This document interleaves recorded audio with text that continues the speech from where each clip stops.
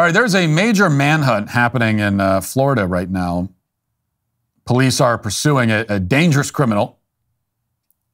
And just prepare yourself for this, because I'm going to show you this video, the news clip, and you will see, I'm just warning now, just a warning ahead of time, you're going to see footage of this terrible violent crime happening, and it's very, very disturbing.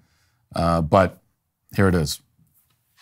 Police are searching for the driver caught doing donuts, damaging the Progressive Pride street mural. Just after 2:40 Wednesday morning, a vehicle is caught on a security camera doing donuts, damaging a Pride mural on Central Avenue in St. Petersburg. Tire marks still visible on the street. My reaction is disappointment, not surprise. I think anytime we're in a situation where we have public displays of pride, our authentic selves, people are going to have a reaction to it. Dr. Byron Green Collish is president of St. Pete Pride. He feels someone targeted the mural. He says the mural is visual representation that everyone is welcomed here. The mural is really a public love letter to the residents of St. Pete. Being able to collaborate with the city and other pride organizations here in the city really feels like love and home. St. Pete police say over the past week, 2 different vehicles have left tire marks on the mural. One where a driver accelerated on Friday, May 17th at around 9:30 in the morning.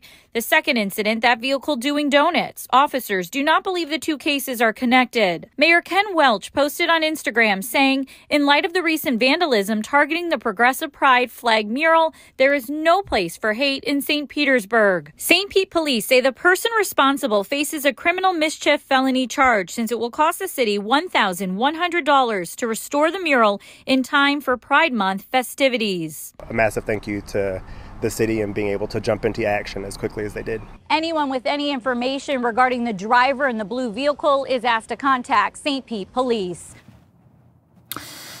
Yes, anybody with information, any information about this crime. I actually do have information. From what I understand, based on my sources, the suspect has fled all the way down to Antarctica, and is now hiding deep in the interior of the continent. So what I would suggest is that you send as many officials down there as possible to send the whole city government to go find this guy. This is the most important thing you could do.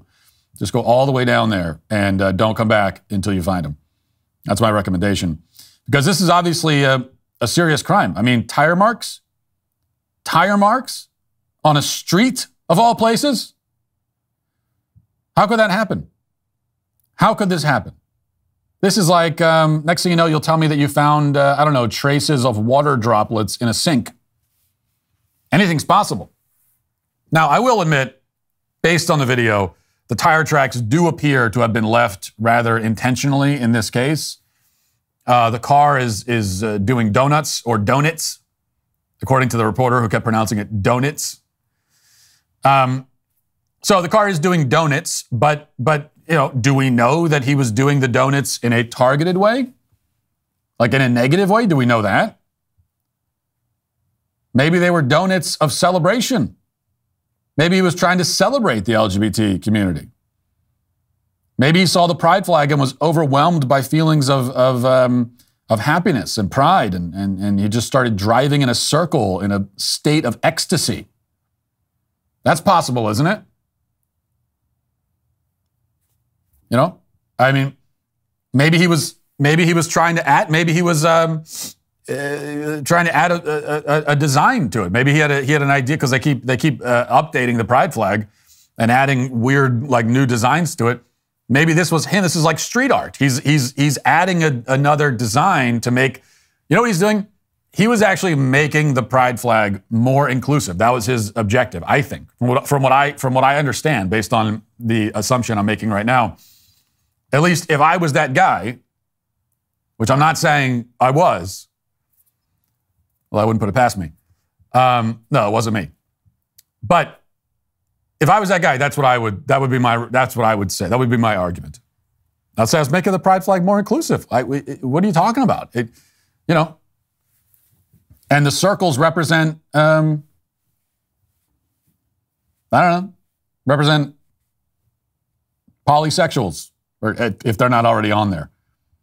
There's got to be some kind of sexual that isn't on there. Whatever's not on there is, that's what I was trying to do. Polyamorous. Are the polyamorous people on the pride flag yet? LGBTQIA. I don't think there's a P. Is there a P? There's probably a P. I don't know. That's what I would say. So you're telling me that the polyamorous community shouldn't be on the flag? Is that what you're saying? Who's committing the hate crime here? Me or you?